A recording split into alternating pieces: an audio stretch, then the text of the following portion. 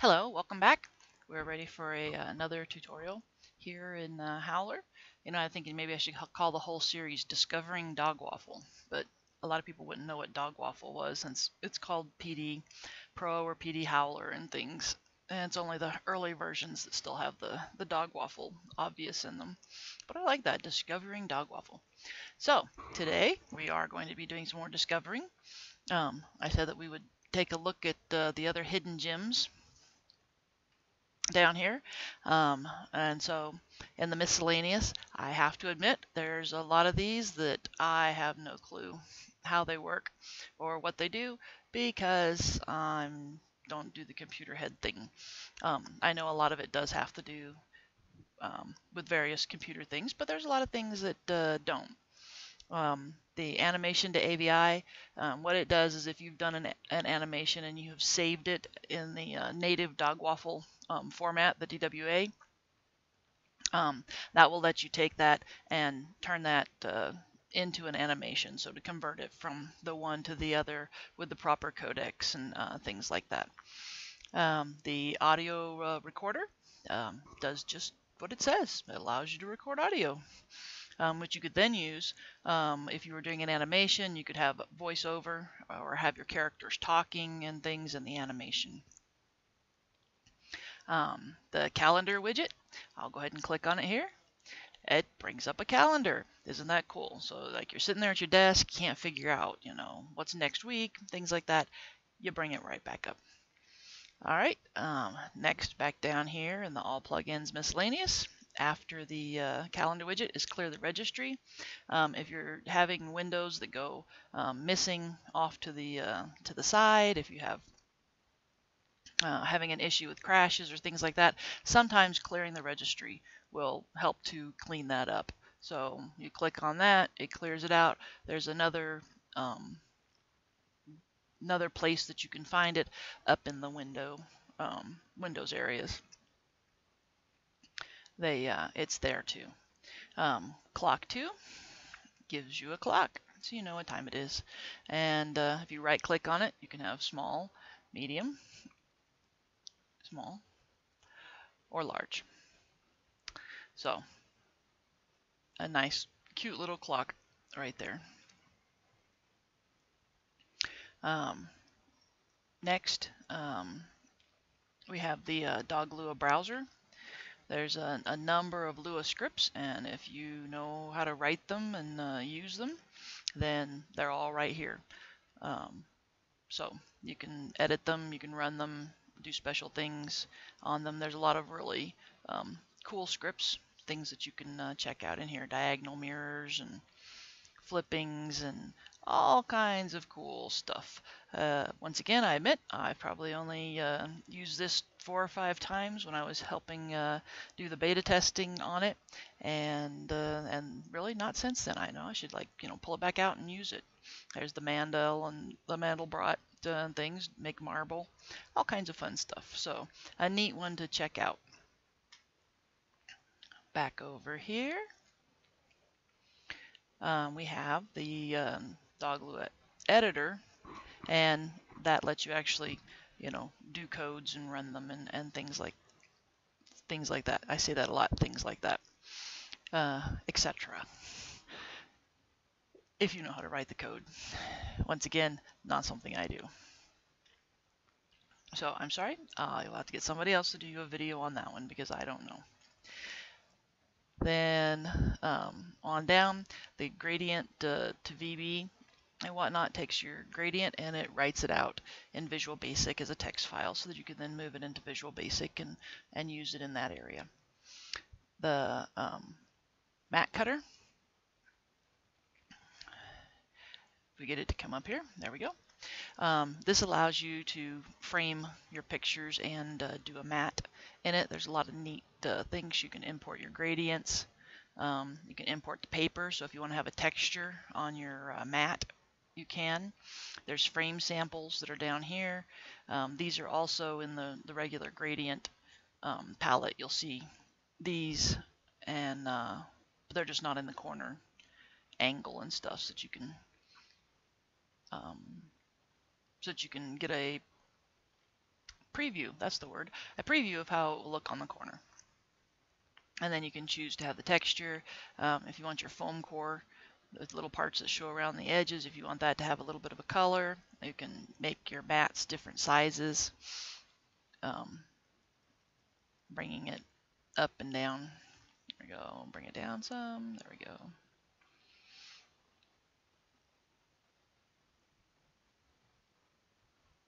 So that you can see the different look on that. Your frame size, make it bigger, smaller, invert the frame. You can choose to have like the wood grain texture on the frame, or the antique, or the sponge, giving it some different looks and stuff to it. It also lets you change the wave, the intensity, and things, so it gives different looks. That's all on the frame. And then once you have everything selected that you want, so here's the gradient list that just lists them by name as opposed to the pictures and things here. So some neat looks and things to add to your pictures and stuff. You can also change your mats and things like that.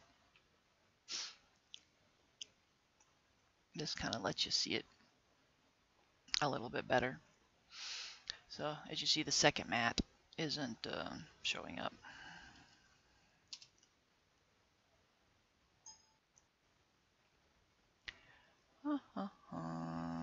So I haven't played with this one for a while. Oh, it didn't select. That's what part of our problem is. There we go. So there, secondary mat. You can make them bigger, smaller, and whatnot. So that lets you do a lot of neat stuff there once you apply it. There you are. So this is, as we said, the sponge texture. Picked out the frame that was, dark with the light. It's fun. It's good for cards. It's good for if you wanted to frame a picture and then print it and whatnot, then you could look like you had a frame. Coming back down here, so that's the mat cutter. We have the media player widget.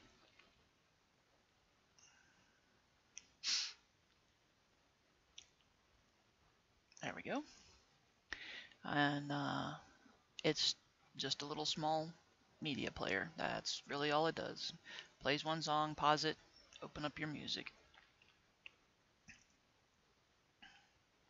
So into your music library. That way you can have some good music while you're sitting there and doing your Howler work and enjoying it. And it doesn't take up a whole lot of resources because it's so small.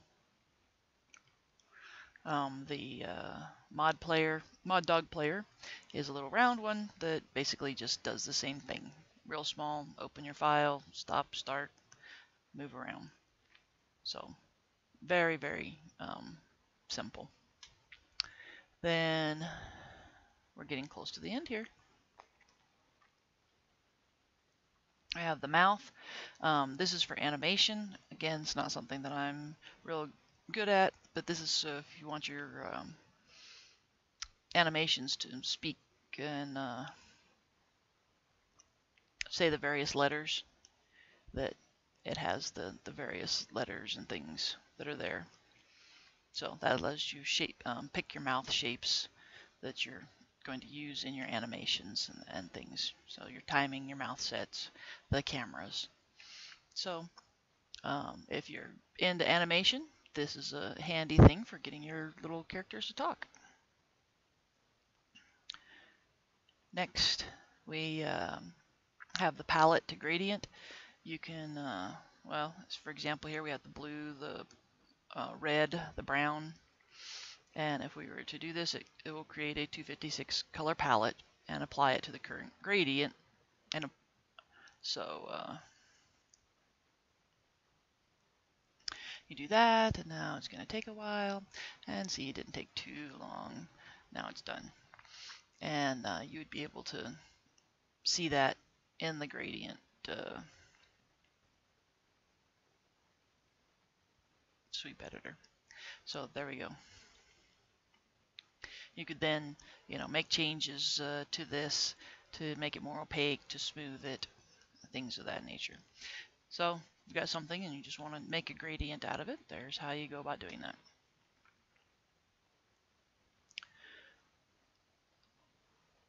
We're going to skip Penny for a minute. This just allows you to save your AVI, and this is to test your GUI. This is also available up in the window area, the view area. It's up in here when you are looking at the settings. And finally, Penny. Penny is really cool. A lot of people wanted spline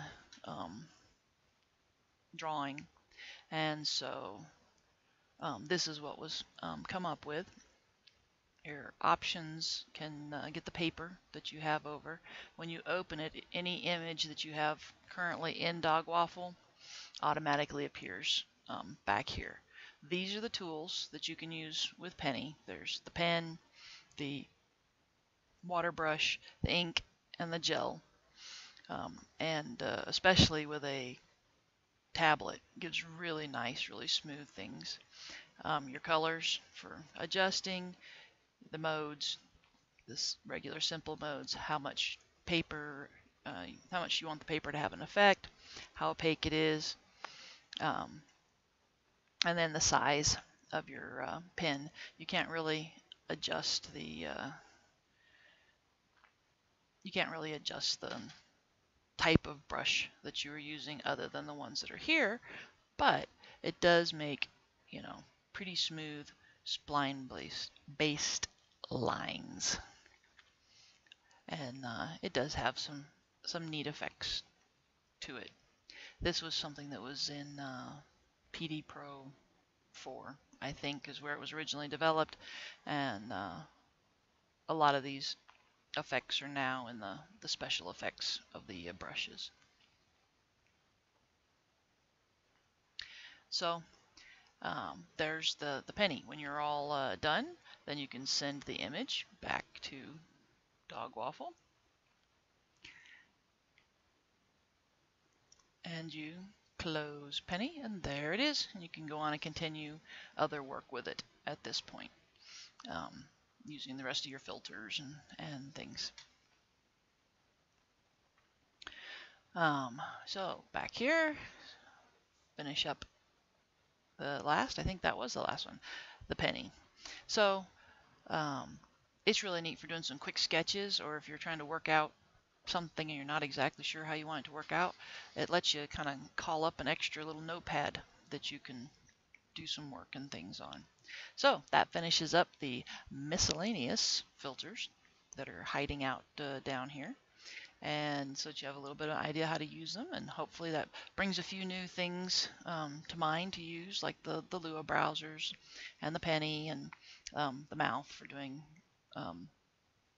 your animation, speakings and things. So I hope you enjoyed, and we'll see you next time.